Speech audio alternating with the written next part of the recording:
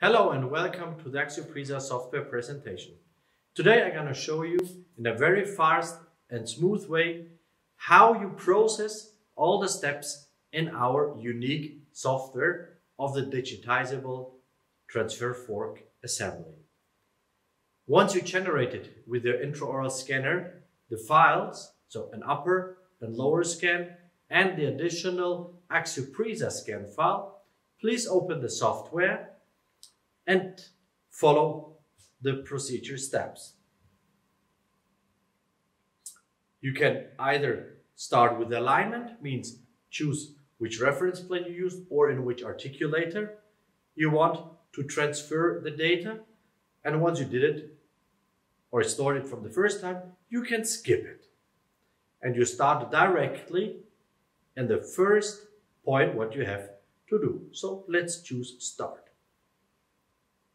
You have now three screens. Here you have to add your STL files. Go to the right top, import your files now. Go to your folder, indicate the files you need. So the upper, the lower and the AxioPrisa scan, open. Now you have to refer them. In the screen in the middle, you have the picture. You can rotate the picture by pressing the left mouse button, and then you indicate on the right side which scan it is. We made it with the AxioPrisa scan file. Now you see the lower jaw, and now the last picture shown, rotated again a little bit, and you have here the upper jaw, or the maxilla. Once you've indicated, you see them all here in individual pictures like before, and clearly, yes, it's done. Go to the next step, the AxioPrisa bow. So how to attach it to our reference points of the transfer bow. You have here three indicated positions. You must find them and identify on your AxioPrisa scan. It's good and useful if you enlarge it just by rolling the bar of the mouse. And now here you have the dimples. Just click with the left mouse to each point and you generate here this yellow ball. On the right side, you see the result. It immediately matches roughly together. You see, it's not really very good. So you have the possibility to fine align the mesh files. Means the mesh files, what we scanned, these triangulations, will fit and stitch in the best way to the construction surface of the transfer fork landing pattern.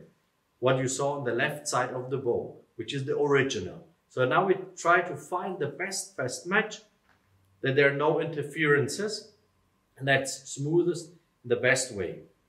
This takes a small while, but when it's looking like that, you see that there are the colors between silver and brown interfering.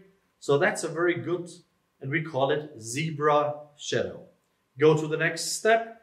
Now, like in the analog way, we must put the model on the impressions on the transfer fork. Here we have on the left side the scan again. We enlarge it so that we can better find it. In the middle picture you have the scan of the maxilla. And now we must create a triangle as big as possible and mark these points again on the teeth.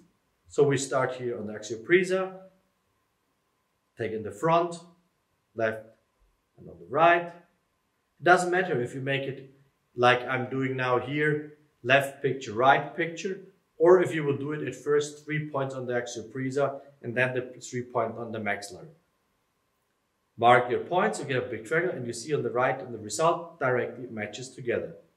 Here again, rotate, you see, it's not very precise because it was just a roughly orientation. Now we start with the fine alignment of the mesh files. So push here the button again, fine align.